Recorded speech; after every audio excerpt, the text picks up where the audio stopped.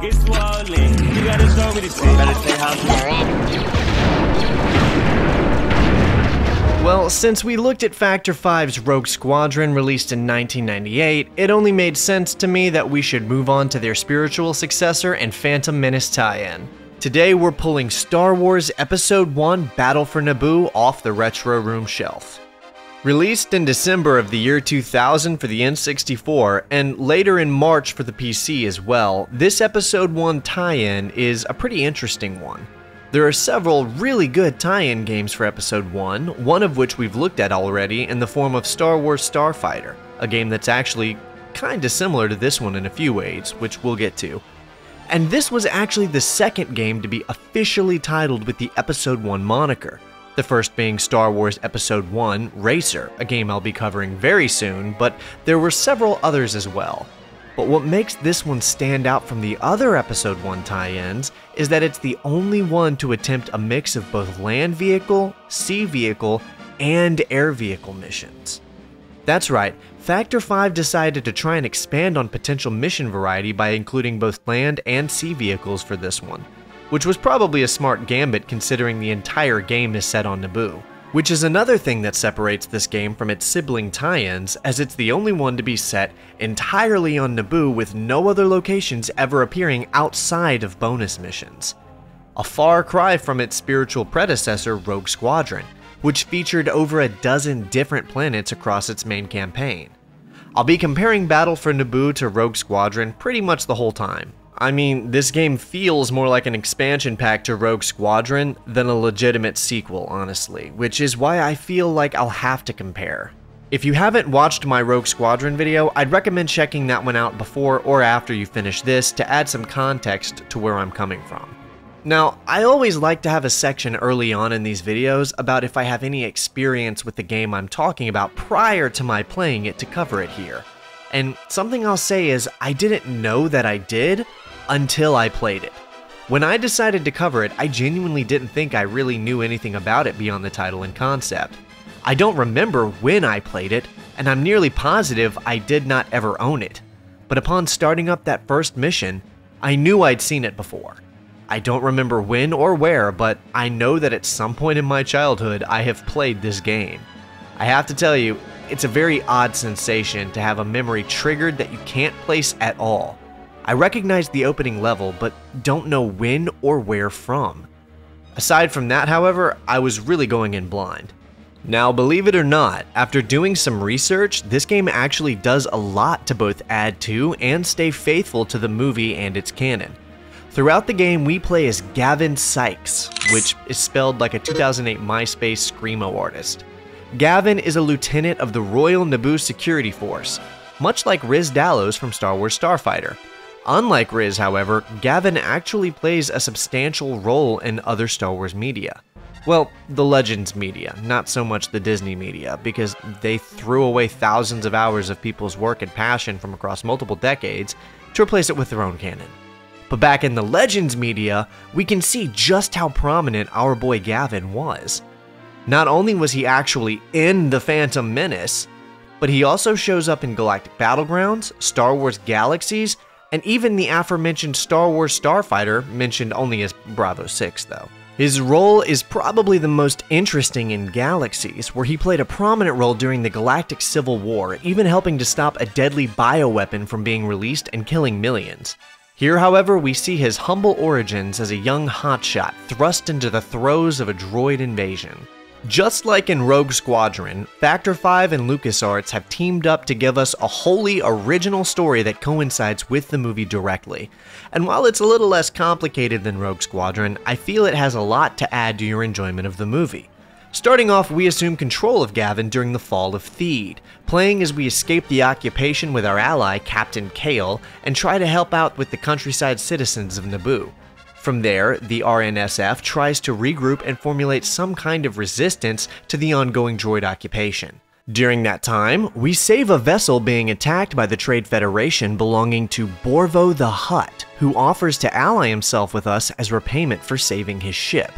So with added resources and allies, we launch a direct offensive on the Trade Federation to cripple their forces and rescue Naboo hostages which are being used as slaves. But in a twist no one could have seen coming, Borvo outright betrays us, and we have to fight off his forces along with the Trade Federation's occupying force. The first and third acts are dedicated to fighting the Trade Federation, but the second act is mostly given to fighting and defeating Borvo the Hutt and his forces, which ended up being one of the most notable parts of the story for me. They don't know who they're messing with. Gavin Sykes is in Her Majesty's royal service. All of this is what is happening while Padme is on Coruscant pleading to the Galactic Senate for help. When she returns to retake Theed, Sykes and the remaining RNSF forces rally behind her to essentially play out the final events of the movie, even allowing us to play the final assault on Voltan Pala, the big circular droid control ship we see Anakin destroy in the movie. The penultimate level inside of Theed is arguably the most ambitious level between both this and Rogue Squadron, to be honest. It's dense and really detailed. I feel like this game even does better justice to the final battle from the movie than Starfighter did. Even though that one was way better graphically and scale-wise, this one didn't try to make our protagonist more than he was, and we hear Anakin when he comes flying out and see the ship start to blow up. It's a tighter-knit story than most of the other Star Wars games I've seen so far, but I'd be lying if I said I didn't get a kick out of getting to play the events on Naboo we didn't see in the movie between when Padme escaped Naboo and when she returned. Whereas a lot of these games take place vaguely between the events of certain movies, this one can be pinpointed so specifically within The Phantom Menace that it really feels like we're playing a genuine companion piece to the film, even so far as seeing our player character in the movie, which is awesome. Now, I really don't talk about graphics in my videos unless I'm praising them or talking about how good they are. Criticizing something like that isn't my thing, and I don't typically care how bad graphics are if I'm having fun. But I'm happy to point out if the graphics do go above and beyond. This is sort of a special instance though, because the graphics aren't just bad, they look worse than the game they're following up in some cases. Somehow, Battle for Naboo manages to look worse than Rogue Squadron in a lot of ways, despite coming 2 years after. There are some parts of it that look better, like the lighting and maybe the textures. The new particle effects they introduced are really cool, like rain and snow, and the draw distance is way further, which makes things feel more immersive. But the explosions for some reason look way worse, like a green screen preset. They looked similar in Rogue Squadron, but way less apparent for some reason. And the most unforgivable part? What the hell is this? Are you kidding me? Is this really the best they could do? I get 3D was a new technology at the time, but are you telling me they couldn't model a 3D character model for this speeder? This paper thing looks just awful. I'm not alone either, as this was a point of criticism upon the game's release actually. I just don't believe it had to be this way. I really think if they'd wanted to, they could have modeled something here instead of using paper textures. Like, who thought this would be okay? Moving on to the gameplay, you'll see it is very similar to Rogue Squadron, so I'll tell you now, if you like Rogue Squadron or if this gameplay looks fun to you, then you'll probably like this game. It's that simple. That being said, although this game takes place exclusively on or around Naboo, don't be fooled into thinking that the environments aren't varied. Between the multiple different vehicles we have, 3 different biomes we get to see, and the inclusion of space battles, which were notably absent from Rogue Squadron, Battle for Naboo might actually be more varied than its predecessor. Although we mostly see the standard fare beautiful paradise planet aesthetic of Naboo, across a few levels we do get to see snow, a swamp, and of course space. So it's varied enough, especially when you take into account that you'll be switching between land, sea, and air vehicles across these levels. One very impressive new feature is that some levels have hangars where you can swap seamlessly between land or air vehicles during the mission, which is pretty awesome, honestly. And it's a feature that pays off as they use it several times to take you straight from dogfighting in the air to a totally different style of vehicle combat. We already know the aerial gameplay is gold. I covered that in the Rogue Squadron video. So what about the new ground and water combat? Well, the ground combat is awesome. Each time I got to do it, I was thrilled and had a blast. There's really only 3 vehicles to choose from between 2 speeders and a staff, at least by default, with a very clear hierarchy of which one is better than the other. But all 3 of them are very fun to play with. As for the sea-based combat, I won't sugarcoat it, it sucks. Like, it's bad. The most offensive issue is that the aiming straight up doesn't work, and auto-aim can't save it. The default aim is like an inch too high to shoot anything in front of you, and a few inches too low to take out turrets positioned above you. It's really an awful experience. There's only one boat to control, and it doesn't even look cool to play. The whole dynamic is terrible, and it damages the experience overall. Fortunately, I think there's only 2 missions where you're in this thing, and only one of them where you're in it for the whole mission, so it's not too bad. There's pretty much the same number of missions as Rogue Squadron, but several of them feel way shorter, so I think I completed this game faster than when I played Rogue Squadron, but let me tell you, it's, for some strange reason, way harder. I don't know why, but they upped the difficulty or something, because about halfway through it, it gets insanely hard to avoid taking damage. So just be aware of that if you're planning to go play it. Now earlier, I said the game takes place mostly on Naboo. That's because just like Rogue Squadron, we have a few bonus levels to look at. There's 3 bonus levels to unlock, and there are a number of cool little secrets you can find across the levels, or cheats to try if you're inclined. The first of the levels is pretty bland, I feel. You're protecting a Republic transport as it leaves with a bunch of files from a Trade Federation base.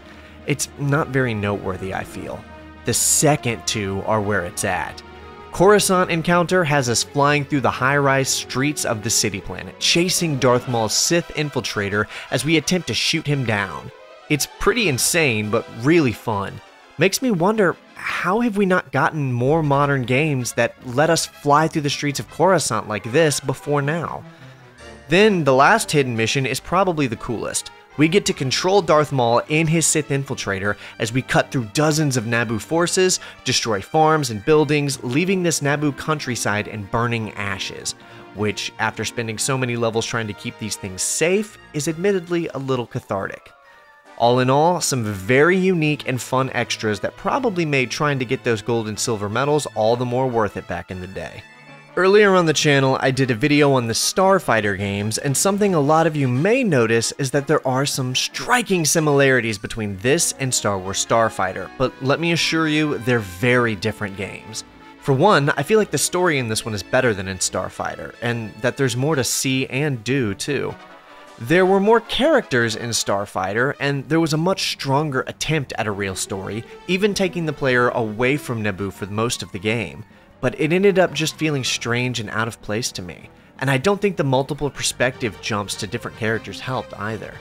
In Battle for Naboo, the story may not look as pretty or have any cutscenes, but it's far more concise, equally as interesting, and we play as the same character from start to finish.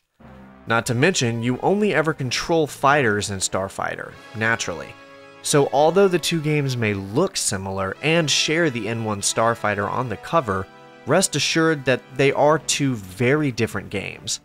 As mentioned before, Battle for Naboo has significantly more in common with Rogue Squadron than it does Starfighter. The music was once again handled by Rudolf Stember, but unlike Rogue Squadron, this game really doesn't have a musical identity of its own. Nearly all of the music you'll hear is directly from the movie, although it's been rewritten into Factor 5's Musi-X sound driver so it sounds more video gamey. All of the melodies are very clearly all taken directly from The Phantom Menace, which, to be honest, fits. This game is a side story that takes place directly alongside the events of the movie, so I'm fine that it shares its identity that much closer. It's all great, of course, but I mean, it's John Williams, so stands to reason it would be. The game's reception was unfortunately quite telling.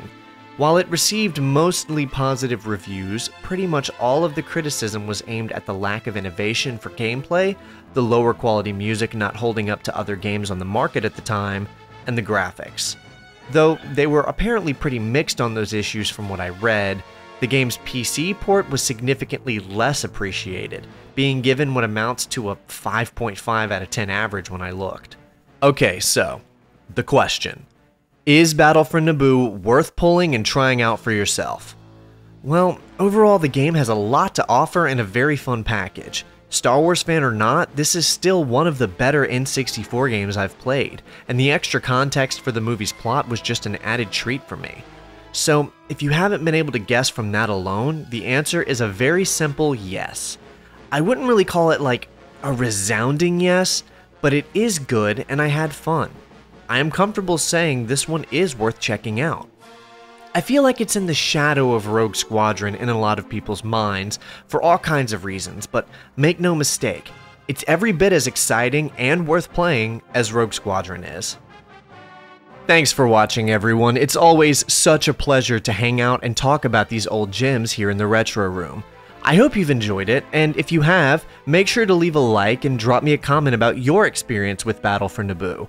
I always love reading all your stories when you share. And remember that members get access to early parts of my long retrospectives and other little perks like joining my Discord, so consider signing up if you're really loving the content. You can also follow me on X to keep up with my day-to-day if that's your thing. Anyway, thanks again for watching, and I hope to see you in the next video, but until then, that's all I got for you.